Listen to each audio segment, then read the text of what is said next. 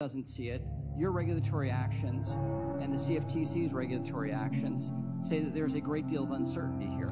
It is the intention of this committee to fix that uncertainty and actually provide sound legal basis for this. So let me get into your rulemaking process. So you proposed 53 rules in 2 years. Mary Jo White proposed 23. Jay Clayton proposed 26. At the same time, your agency has consistently provided less comment period than either of your predecessors. Just as one example, when the SEC made significant